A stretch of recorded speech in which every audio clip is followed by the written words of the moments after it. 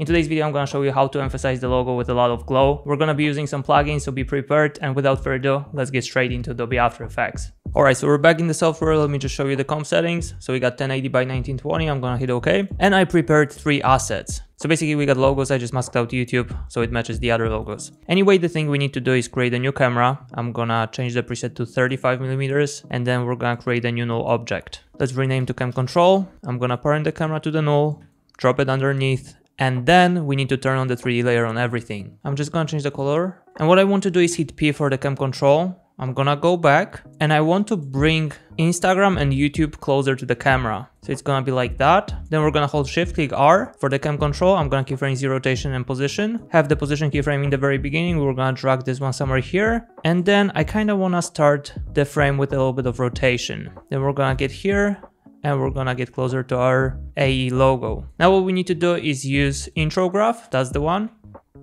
It's extremely fast. We can actually slow it down just a bit. And the thing I want to do is actually use opacity keyframes for AE logo. And we're just gonna nicely fade it in. We could probably start not from 0, but from like 25. And maybe let's drag it all the way to the beginning.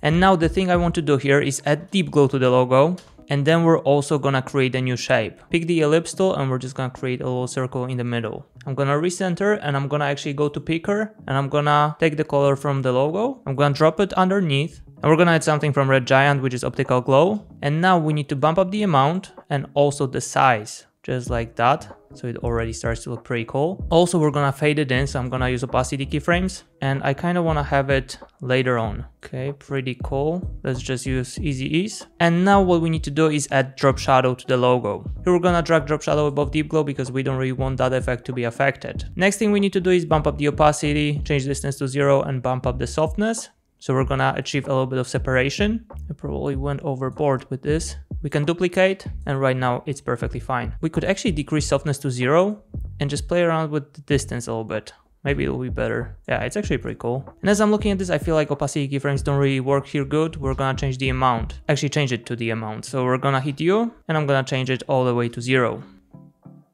Okay, that's way better. We're also gonna easy ease the keyframes. And let's see now. And also we want to actually start that keyframe from the opacity keyframe of AE logo. And we can trim it and make it a bit sharper. Then regular procedure, I'm gonna go to transform, alt-click point of interest, type in wiggle, and 1,10 should be fine. We could go for something even higher, like 500, 600. And I would probably just select these two and drag that peak towards the left. Then we're gonna turn on the motion blur. Here we got the final effect. That will be it for today, and I will see you tomorrow. Cheers, guys.